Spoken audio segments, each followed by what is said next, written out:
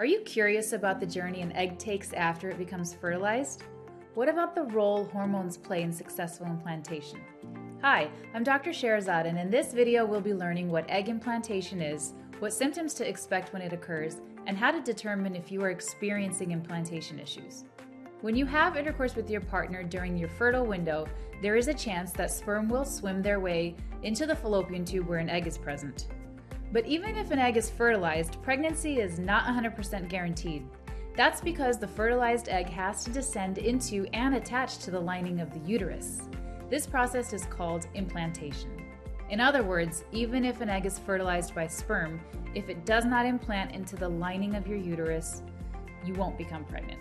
Let's take a closer look. During ovulation, the egg is released from a fluid-filled sac called the follicle. The egg descends down the fallopian tube while the sac it came from, the follicle, becomes a structure called the corpus luteum. This corpus luteum starts producing progesterone, which thickens the lining of your uterus for a possible pregnancy.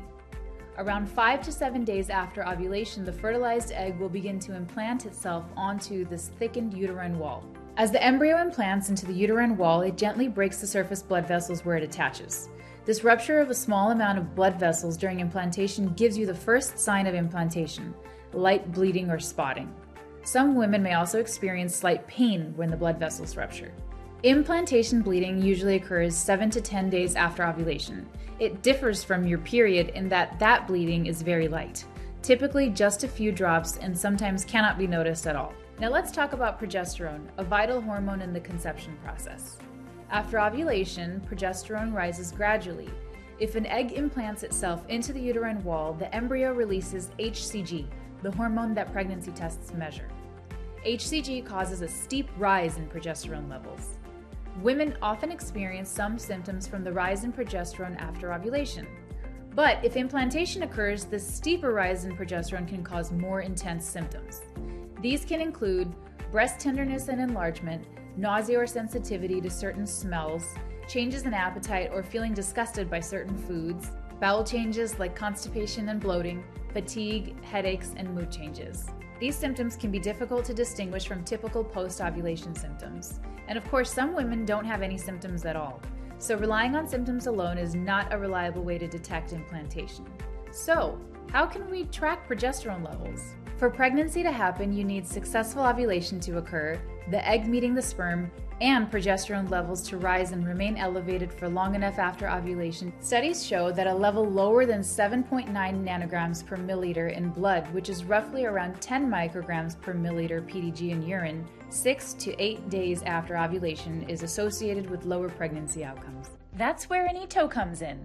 Unlike other fertility trackers that measure just 1 or 2 hormones and just say yes or no, Inito is a one-of-a-kind fertility monitor that helps you track all 4 key fertility hormones at home in less than 10 minutes.